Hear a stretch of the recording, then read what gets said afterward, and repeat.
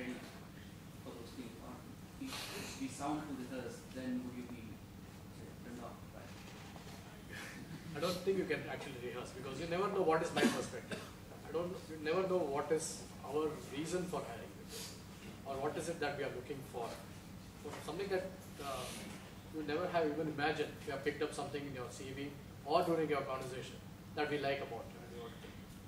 So don't ever come rehearse. Be very natural.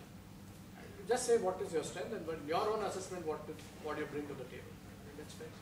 Having said that, it's always a good idea to reflect upon why you are applying for this particular role.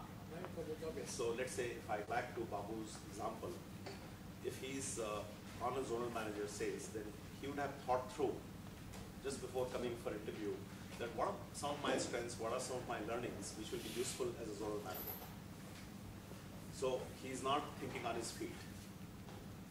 So he would be more forthcoming because quite often it happens when you are thinking on your feet, you don't recall a particular thing and then later you think, oh gee, I could have said this, So to avoid that, it's well worth just reflection, not dress rehearsal, but just reflection. So that people always ask, what are your key contribution in some of these jobs, which one was most exciting, what did you contribute, what were the challenges. So if you think through, you come through much more clear-headed.